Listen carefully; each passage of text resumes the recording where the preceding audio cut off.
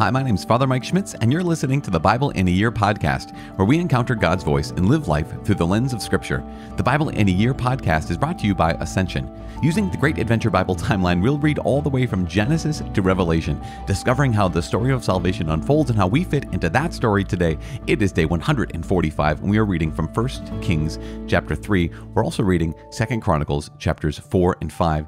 We are praying Psalm 64 today. As always, the Bible translation that I am using is the Revised Standard Version, the Second Catholic Edition, and I am using the Great Adventure Bible from Ascension. If you want to download your own Bible in a Year reading plan, you can visit ascensionpress.com/Bible in a Year. You can also subscribe to this podcast by clicking subscribe, and then that'll be done. As I said, we are reading from 1 Kings chapter 3. We're reading 2 Chronicles 4 and 5. We're praying Psalm 64 because it is day 145. The first book of Kings, chapter 3. Solomon prays for wisdom. Solomon made a marriage alliance with Pharaoh, king of Egypt. He took Pharaoh's daughter and brought her into the city of David until he had finished building his own house and the house of the Lord and the wall around Jerusalem. The people were sacrificing at the high places, however, because no house had yet been built for the name of the Lord. Solomon loved the Lord, walking in the statutes of David his father. Only he sacrificed and burnt incense at the high places, and the king went to Gibeon to sacrifice there, for that was the great high place. Solomon used to offer 1,000 burnt offerings upon that altar. At Gibeon, the Lord appeared to Solomon in a dream by night, and God said, "Ask what I shall give you." And Solomon said, "You have shown great and merciful love to your servant David my father, because he walked before you in faithfulness, in righteousness, and in uprightness of heart toward you. And you have kept for him this great and merciful love, and have given him a son to sit on his throne this day. And now, O Lord my God, you have made your servant king in place of David my father, although I am but a little child. I do not know how to go out or come in, and your servant is in the midst of your people whom you have chosen, a great people that cannot be numbered or counted for multitude. Give your servant, therefore, an understanding mind to govern your people, that I may discern between good and evil, for who is able to govern this great people of yours?" It pleased the Lord that Solomon had asked this, and God said to him, "Because you have asked this, and have not asked for yourself long life or riches or the life of your enemies, but have asked for yourself understanding to discern what is right, behold, I now do according to your word. Behold, I give you a wise and discerning mind, so that none like you has been before you, and none like you shall arise after you. I give you also what you have not asked, both riches and honor, so that no other king shall compare with you all your days. And if you will walk in my ways, keeping my statutes and my commandments, as your father David walked, then I will lengthen your days." And Solomon awoke, and behold, it was a dream. Then he came to Jerusalem, and stood before the ark of the covenant of the Lord, and offered up burnt offerings and peace offerings, and made a feast for all his servants. Solomon's wisdom in judgment. Then 2 harlots came to the king, and stood before him. The one woman said, "O my lord, this woman and I dwell in the same house, and I gave birth to a child while she was in the house. Then on the 3rd day after I was delivered, this woman also gave birth. And we were alone. There was no one else with us in the house. Only we 2 were in the house. And this woman's son died in the night because she lay on it. And she arose at midnight, and took my son from beside me while your maidservant slept, and laid it in her bosom, and laid her dead son in my bosom. When I rose in the morning to nurse my child, behold, it was dead. But when I looked at it closely in the morning, behold, it was not the child that I had born." And the other woman said, "No, the living child is mine, and the dead child is yours."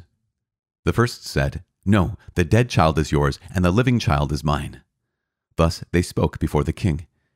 Then the king said, "The one says, 'This is my son that is alive, and your son is dead.' And the other says, 'No, but your son is dead, and my son is the living one.'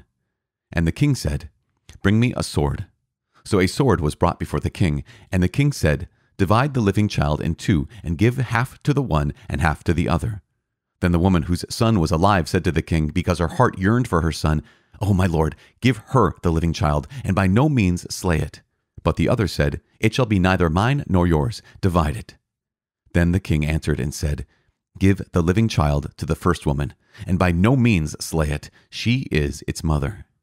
And all Israel heard of the judgment which the king had rendered, and they stood in awe of the king, because they perceived that the wisdom of God was in him to render justice. The second book of Chronicles, chapter 4. Furnishings of the temple. He made an altar of bronze, 20 cubits long, and 20 cubits wide, and 10 cubits high. Then he made the molten sea. It was round, 10 cubits from brim to brim, and 5 cubits high, and a line of 30 cubits measured its circumference. Under it were figures of gourds for 30 cubits, compassing the sea round about. The gourds were in 2 rows, cast with it when it was cast. It stood upon 12 oxen, 3 facing north, 3 facing west, 3 facing south, and 3 facing east. The sea was set upon them, and all their posterior parts were inward. Its thickness was a handbreadth, and its brim was made like the brim of a cup, like the flower of a lily. It held over 3,000 baths. He also made 10 lavers in which to wash, and set 5 on the south side and 5 on the north side. In these they were to rinse off what was used for burnt offering, and the sea was for the priests to wash in. And he made 10 golden lampstands as prescribed, and set them in the temple, 5 on the south side and 5 on the north. He also made 10 tables, and placed them in the temple, 5 on the south side and 5 on the north. And he made 100 basins of gold. He made the court of the priests, and the great court, and doors for the court, and overlaid their doors with bronze. And he set the sea at the southeast corner of the house. Huram also made the pots, the shovels, and the basins. So Huram finished the work that he did for King Solomon on the house of God, the 2 pillars, the bowls, and the 2 capitals on top of the pillars, and the 2 networks to cover the 2 bowls of the capitals that were on top of the pillars, and the 400 pomegranates for the 2 networks, 2 rows of pomegranates for each network to cover the 2 bowls of the capitals that were upon the pillars. He made the stands also, and the lavers upon the stands, and the 1 sea and the 12 oxen underneath it. The pots, the shovels, the forks, and all the equipment for these Huram-Abi made of burnished bronze for King Solomon for the house of the Lord. In the plain of the Jordan the king cast them, in the clay ground between Succoth and Zeredah. Solomon made all these things in great quantities, so that the weight of the bronze was not ascertained. So Solomon made all the things that were in the house of God, the golden altar, the tables for the bread of the presence, the lampstands, and their lamps of pure gold to burn before the inner sanctuary as prescribed, the flowers, the lamps, and the tongs of purest gold, the snuffers, basins, dishes for incense, and firepans of pure gold, and the sockets of the temple, for the inner doors to the most holy place, and for the doors of the nave of the temple, were of gold. Chapter 5. Thus all the work that Solomon did for the house of the Lord was finished.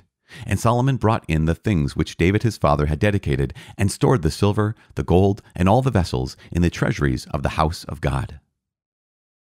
The ark of the covenant brought into the temple.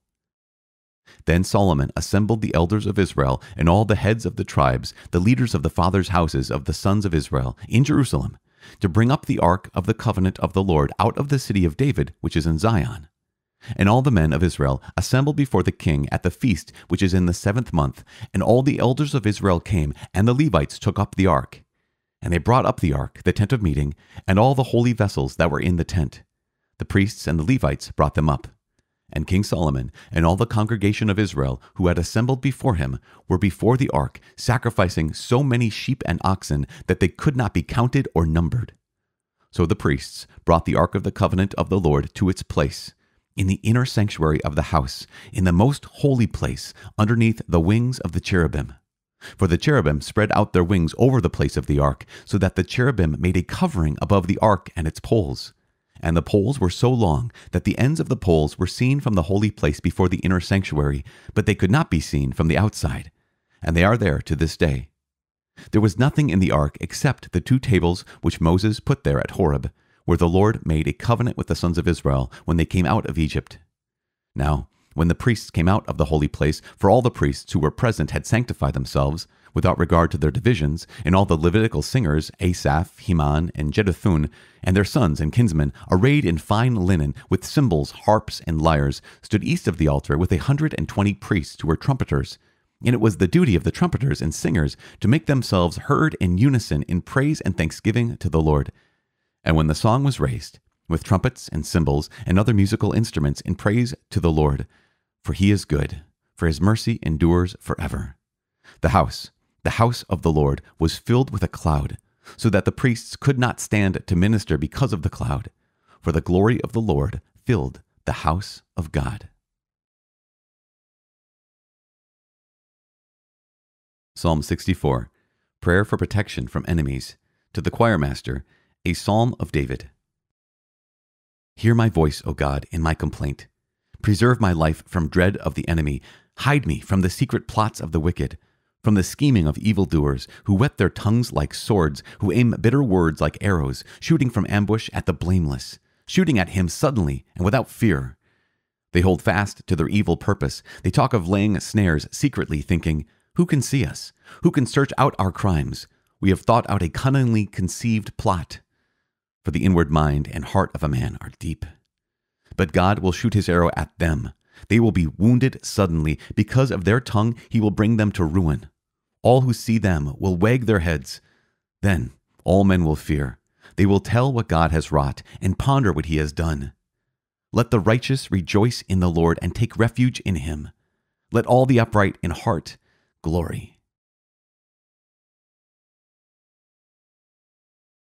Father in heaven, we thank you for your word. We thank you for revealing your heart to us. We thank you for continually turning our hearts to you, because our hearts can be so easily turned away from you. And so, Lord, at this moment right now, God, I just want to speak to you about this psalm that we just prayed, and how clearly the righteous find a place in your temple, how the righteous find a place in your heart, how the righteous find a place in you. And Lord, so often we are not righteous. So often we are the opposite of that. We are unrighteous. We are false and we're fickle and we're sinners. And yet you still take us back even then. Even when we're not righteous, even when we are disasters, you still love us and you never give up on us. Help us to never give up on you. In Jesus' name we pray. Amen. In the name of the Father and of the Son and of the Holy Spirit. Amen. Okay, if we can do this. I keep doing this. I think I've done it for the last couple of days, where we start in Chronicles and go in kind of the reverse order from Chronicles to Kings. But I just want to highlight in 2 Chronicles, this is Solomon doing his greatest life's work. This is the greatest thing Solomon will have done in his entire life. Remember that King David did a number of great things. King David united the tribes into a kingdom. King David had defeated all the enemies around Israel. King David had amassed all this wealth for the people of Israel, and not only for the people of Israel, but for the building of the temple. And now Solomon is doing the single greatest task, the single greatest chore or assignment, call that he had in his life, and that was to build the temple. And he does it so well. He does it incredibly well. This is for God's glory, and the Chronicles that Solomon does this excellently. That everything is not, just think about, we have the finest materials to build with. We have Solomon building the temple according to the model that was given when it came to the tabernacle, right? When it came to the tent of meeting. You have Solomon who's lining all of these structures with gold and with silver. He makes these massively huge bronze doors. And not only that, but keep this in mind, Solomon is then sacrificing regularly massive amounts of animals, essentially. He's giving the Lord the sacrifice that he believes the Lord desires. He knows he is sacrificing to the Lord what he believes he deserves.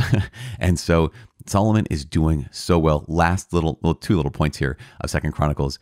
You have the chronicler highlight who carries the ark from where it was to the holy place, to the most holy place. It was the Levites. Not only, remember that when David had originally wanted to bring the ark from the house of Obed-Edom the Gittite, right? He was passing through that area. And what happened? Uzzah stretched out his hand and he touched the ark because it was on a wagon and he died. Here is Solomon. He's learning from his father's mistakes, and he is having the Levites carry the ark like they ought to be carrying the ark. And that's so important. And that seems to be honored by God. Why? Because as they install the ark into the most holy place, as they complete the temple, what happens is the cloud of glory fills the space. And this reminds us of the cloud of glory that led the people of Israel out of Egypt and into freedom, out of Egypt and through the wilderness, that the cloud of glory that would rest upon the Ark of the Covenant, upon that tent of meeting, upon that tabernacle, is filling this space. And you have the sense of here is God saying, yes, here is God affirming, that's maybe the word I was thinking of, or confirming what Solomon had done and what the people had done in coming together and giving free will. Remember, David took up a free will offering and giving freely the sacrifice to the Lord. And this is just so massively important because on one hand, we have our own sacrifices, right? We have the things that we're going to do. Here's what I'm going to do for God. And yet we wonder sometimes, okay, God, are you receiving what I'm offering? Do you even want what I'm offering? The Shekinah, we possibly could be the Shekinah glory cloud, I like to call it the glory cloud. It possibly could be that this is a sign of God's favor, not just a sign of God's presence, a sign of God's acceptance, as I said, a confirmation and affirmation of what they're doing, and not simply a sign of his presence, where they're like, okay, yes, we've done the right thing. We have offered to the Lord what he deserves, and we even have offered to the Lord what he desires. And that is just a remarkable thing. But this concludes, essentially, in Chronicles at least, Solomon's high point, right? His greatest task. He'll do other things, but this concludes the greatest task of Solomon's life. And we might talk about that later on in the next couple of days. But going back to 1 Kings and Solomon, we have him praying, like we covered a couple of days ago, praying for wisdom. One thing to note is that Solomon prays for wisdom at Gibeon, at the place of sacrifice before the temple in Jerusalem becomes a place of sacrifice. He is sacrificing the Lord. He's praying to the Lord, and he's giving to the Lord a sign of his heart. He's giving the Lord a sign of his life. That's what sacrifices are, right? They're a sign of our desire to give ourselves to the Lord by giving him something valuable. And that's what is at the heart of virtually every sacrifice. It's rather than myself being sacrificed, I am sacrificing something on my behalf. I'm sacrificing something that is of importance to me. And Solomon is doing this, and here's the Lord who comes to him and says, what do you want? And he asks for this wisdom and right understanding in discernment and judgment. And he gets given this great gift, and we see him play it out. We see this played out in I remember this story from when I was a little kid. It just was so striking, of the two women who both had children. One of the children had died, and there was this debate. She said, and then she said, and who's right? And then Solomon is the tiebreaker here by employing and utilizing the wisdom that God had given to him, which is also good. It's also good. And yet, at the very beginning of 1 Kings chapter 3, we get thrown this line. Or maybe not thrown a line, we are given a line. And that line is that David had married the daughter of Pharaoh. Now, this isn't necessarily completely proscribed, right? Not completely prohibited, but we're going to see what happens in that. We're going to see what happens because of this when it comes to marrying the daughter of Pharaoh, that this begins Solomon's expansion, essentially, when it comes to his own household. And the way in which Solomon is wanting to make alliances with the nations around him by marriage, and by his marriage to many of the daughters of influential people around them. And this is the first time we get this sense that here is Solomon who's doing something, and it's going to come around, and it's not going to be good. It's not going to be helpful, and he's not going to show himself to truly be wise. Now, we talked about this yesterday, or maybe 2 days ago. Gosh, time flies, you guys. That here is Solomon who, yes, he is wise, but he's not necessarily good. Here is Solomon who has the wisdom to be able to discern right and wrong, but he doesn't necessarily always do the right and avoid the wrong. And so this is one of the first chinks in his armor that we see with King Solomon. Always we can know the right thing to do, but just knowing the right thing to do does not get us to do it. And we can believe the right things, but believing the right things doesn't always get us to the place where we do the right things. And so here we are in a place today, knowing that we need God's grace, not just to know the truth and not just to be wise, but also to choose the truth and to live in wisdom, to live in life, and to choose life for ourselves and for our family members. So we need God's grace, and we need prayers. So we pray for ourselves, obviously, because if we're not sustained by God's grace, then the people around us will suffer for that. And we also pray for each other. And this community of people walking through the Bible in a year, you guys, it's a genuine community. It might be virtual, it might be online, it might just be in your ears, but I know that for everyone who's listening to this and is praying through the Bible in a year with us, it's in your hearts. It's a real thing that you've committed. I mean, it's day 145, for crying out loud. This is not a fad for you anymore. This is your life right now. And these are your people. And your people are walking with you and praying for you. I am praying for you. Please pray for me. My name is Father Mike. I cannot wait to see you tomorrow. God bless.